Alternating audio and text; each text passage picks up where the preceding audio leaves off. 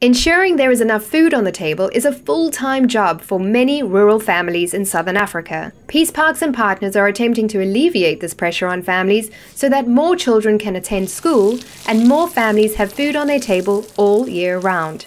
Brian, Ian and many others from Peace Parks have been out and about this past year promoting conservation agriculture. My name is Brian Malomba. I'm the conservation assistant in Smalaha Community Conservance. I'll be delivering grow access boxes at Skaunzwe Primary School. These are the boxes that will be used to plant trees in a reforestation program. These are the PPUs who are loading. These are the grow access boxes. We delivered 300 at this school.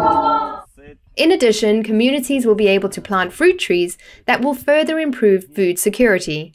Along with the donation of Graces water boxes, treadle pumps have also proved to be very effective for communities who need to water their crops. A treadle pump is a very simple human-powered suction pump that is used for irrigation. It enables farmers to suck water from the nearby rivers or pans so they can irrigate their crops all year round and survive the effects of drought. Today I'm at Kakuani. I'm on my way to Nakalamba and we're going to donate 30 treadle pumps. These human-powered pumps also help farmers more effectively water their crops to improve yields. To date, more than 1,500 farmers have been trained in conservation agriculture and effective farming practices, and hundreds more have benefited from the distribution of treadle pumps, seeds, and Graces water boxes.